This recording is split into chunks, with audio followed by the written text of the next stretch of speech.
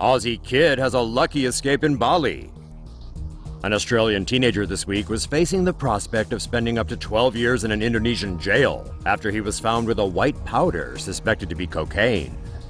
But Perth teen Jamie Murphy walked free after lab tests revealed the white powder in the 18-year-old's possession didn't contain any illegal drugs.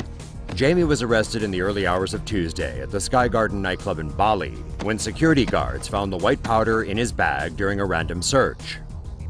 But Jamie's friends said he was set up. One of Jamie's mates posted videos and photos of the arrest to Facebook.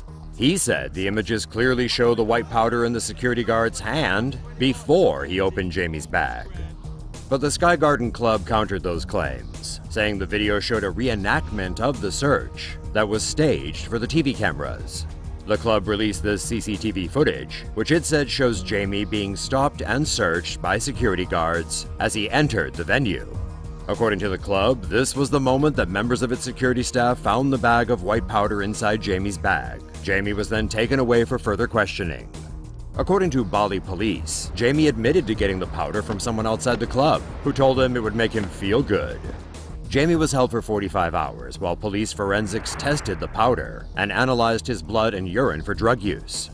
Under Indonesia's strict anti-drug laws, Jamie could have been jailed for up to 12 years and fined $600,000. But the lab results confirmed the white powder was in fact a mixture of painkillers, caffeine, cold, flu, and cough medicine. In short, Jamie was ripped off by whomever sold him the powder.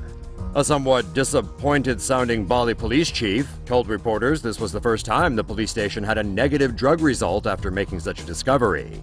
The police chief said Jamie was very lucky, adding that he didn't want to say if the kid was stupid or not. See a story that really should be animated? Suggest stories to TomoNews now.